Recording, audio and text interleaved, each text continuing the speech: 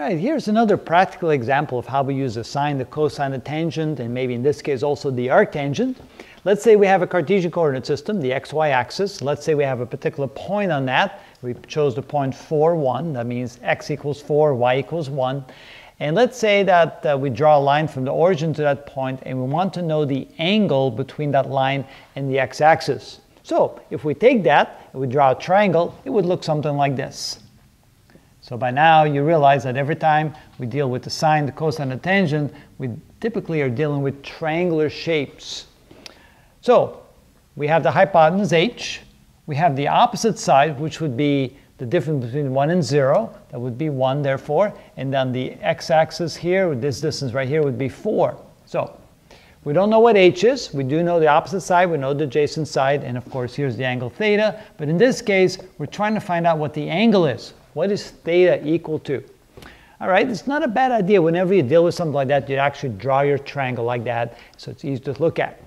So we have the angle that we're looking for, we have the opposite and adjacent side. That sounds like the tangent, because we know that the tangent by definition is equal to the opposite side over the adjacent side, and in this case the opposite side would be 1 and the adjacent side would be 4, and now we're looking for the angle. So what do we do next? You're right, the arctangent. We can then say that means that theta is equal to the inverse tangent of 1 over 4. At this point we don't need to know yet what the inverse tangent is, except that it allows us to find the angle, and our calculator helps us do that. So take 1 divided by 4, which is 0.25, excuse me, and then you take the arctangent, so you hit the second function button in the tangent, and so we have theta is equal to 14 degrees. So there's our angle. So exactly the same over here. You look at the triangle, say that's my opposite side, that's my adjacent side, there's my y, there's my x. I can say that the tangent of theta is equal to opposite over adjacent, or y over x.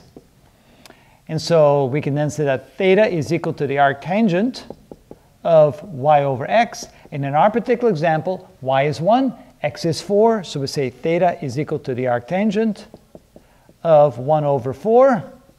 And then just like before, when you put that in your calculator, 1 divided by 4, take the arctangent of that, you get 14 degrees. And so you know the angle between that line and the horizontal axis is 14 degrees. So fairly straightforward. Arctangent is really handy in order for you to find an angle if you know the opposite and the adjacent side of the triangle.